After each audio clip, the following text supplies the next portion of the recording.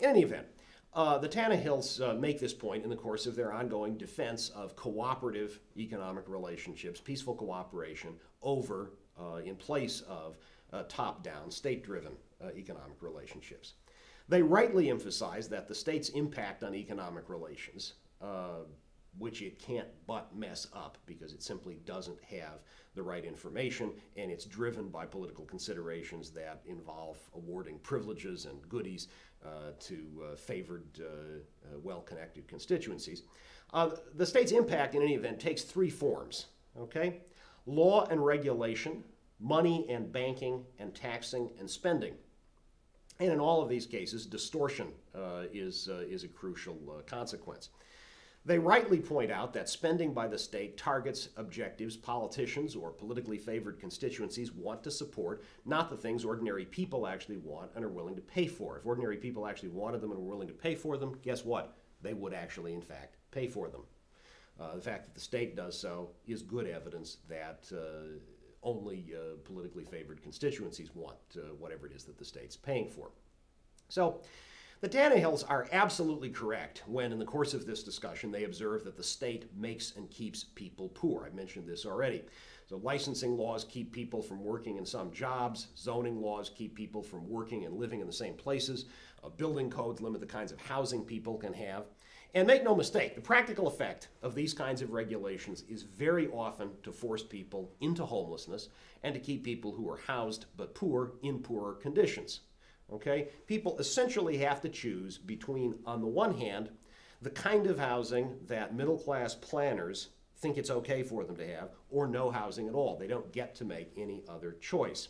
Now, the beneficiaries of these kinds of regulations are middle-class folk whose aesthetic preferences just don't jibe with those of poor folk, of businesses that don't want competition from poor people and so who want to raise the barriers to entry into their particular markets, and so forth.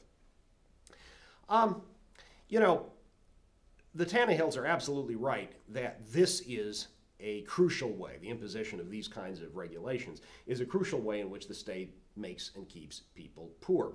But the Tannehills drop the ball, I think, when they talk about the England of the Industrial Revolution as if it were a free market. They talk about poverty in this context and say, in effect, well, but working in those dark satanic mills that William Blake talked about really was the best available alternative. What they don't recognize is that just as the state is involved in keeping people from working today and taking care of themselves today in ways that tend to make and keep people poor, the same thing was true in Industrial Revolution era England. Industrial Revolution era England was nothing like a free market. If your goal is to defend free markets, you simply don't have to do so. You shouldn't do so by defending Industrial Revolution era England.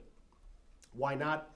Because, in fact, the state, which acted here clearly on behalf of the aristocrats and the well-connected business types who were the most important social players, the state intervened to increase the availability of cheap labor to the most important economic players, and at the same time to transfer control over land that had previously been owned by local communities into the hands of local aristocrats. Instead, think about the Enclosure Acts, about which I'm sure you've read.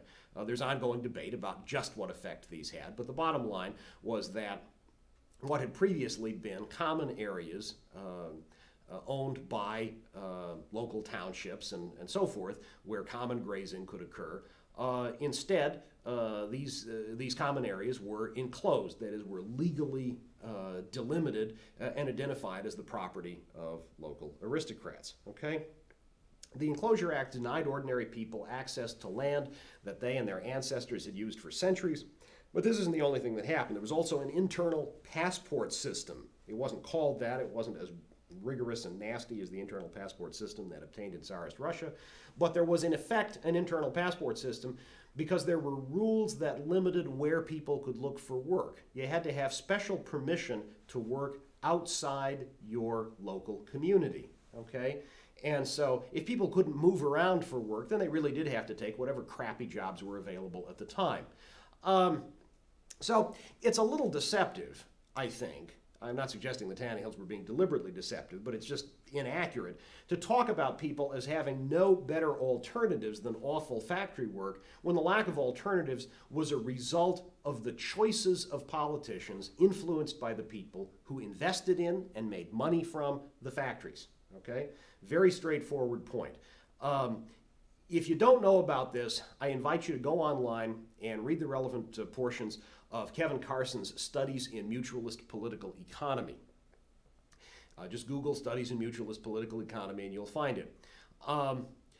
What Carson does is to document ways in which English aristocrats and politicians and business leaders made absolutely clear. This isn't some Marxist speculation. This is exactly laid out in the words of the people themselves. They made clear that they did not want people to be able to loaf comfortably. Okay? They say in repeatedly in different contexts, we think it's important that people be hungry, that they be able to feel the pressure of lacking the resources that they need so that they will be willing to take the jobs we offer them.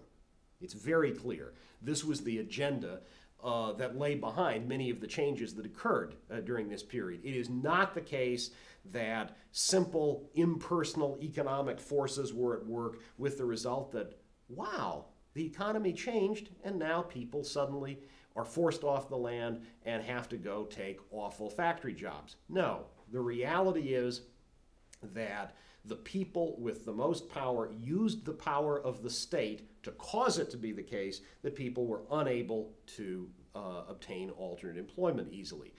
So the thing to recognize then is that this is not remotely like a free market, because this is not a situation in which voluntary cooperation is happening, people are engaging in free exchange. This is a situation in which the power of the state, acting on behalf of the power elite and the power elite's clients and the farther down the chain in the aristocracy and the business class, the state is engaged actively in limiting people's options so that they're driven, they're corralled into work in a particular sector, and they're feeding the model of industrialization that the wealthy and well-connected wanted.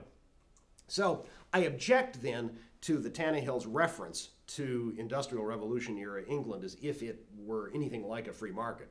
But the basic point here is clearly right, and I think could be made even more strongly if the Tannehills recognized the political problems with the Industrial Revolution. Now, similar political problems come into play where the money supply is concerned, and the Tannehills are very right to emphasize this as a context, again, in which manipulation by the politically well-connected can make a huge difference. When the state controls the money supply, it can create inflationary booms in which people believe over the short term the economy is growing enormously, that the real quantity of valuable goods and services is increasing. Because, of course, when there's money out there, there's money to spend, and this creates the impression that more valuable stuff, more valuable goods and services are out there, and so people spend away accordingly because they've been sent an inaccurate signal. The Tannehills offer, I think, the perfectly apt analogy. What happens if I come into your local community with a huge stash of counterfeit money, and I spread that counterfeit money throughout your local economy? Now, obviously, over the short term, it's going to seem as if that economy is booming. Okay? It's going to seem as if, wow, there's all of this demand for new work. There's all of this demand for new goods, new construction. It's a wonderful thing. But then it quickly becomes apparent that, in fact, the real value of the economy, the fundamentals of the local economy, are absolutely the same. And so there's been this boom period that's happened when, over the short term, economic activity has taken off in response to this phony signal that's been sent by the presence of the counterfeit money in the economy. Then, not very surprisingly, there's going to be a bust after the boom because the reality is the fundamentals of the economy are no different. And so